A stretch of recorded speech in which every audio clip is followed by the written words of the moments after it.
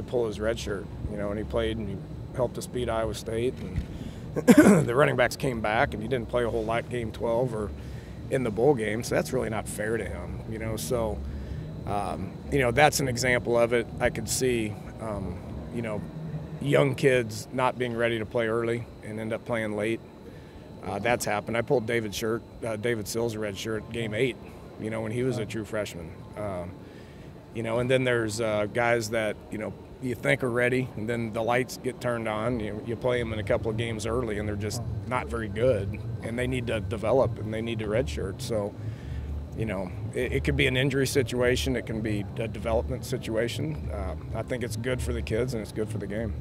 I mean, do you play a lot of guys early to see what they can do, or do you hold some guys back in case of injury? I'm not interested in playing guys early to figure out if they can play. I'm interested in winning the first few games. So I think, we got a high-profile game 1. I'm not going to put a kid out there and hope he's ready. So, I just think every kid's going to be in a different situation, and every team's going to have different scenarios where they use that rule.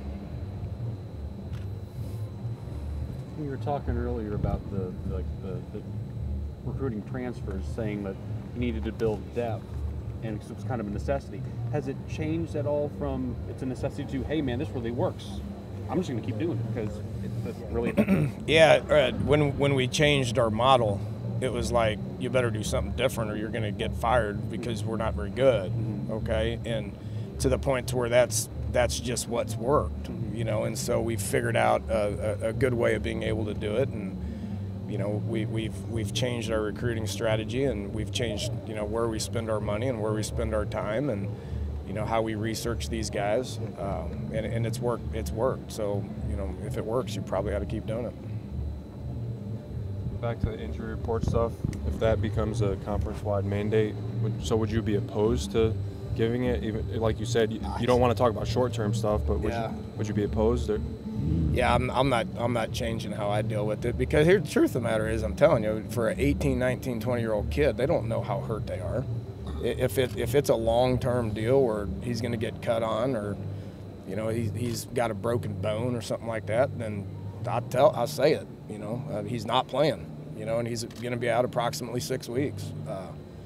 If it's a sore calf, I mean, that kid some of them are soft and they're going to be out 3 weeks. Some of them are tough and they're not going to miss a game.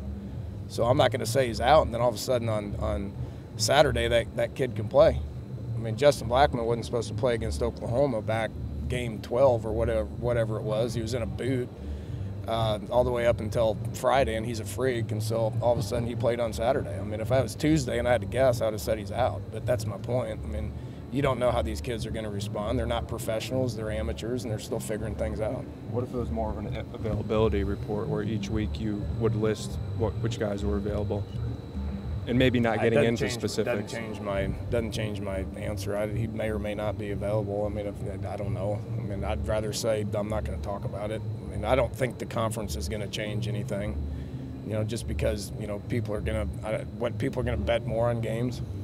I think that's happening quite a bit right now, right? So, where the money's distributed, that's for the court system to figure out. That's way above my head. It ain't going to change what I do or what I say. Okay, Coach, we have to keep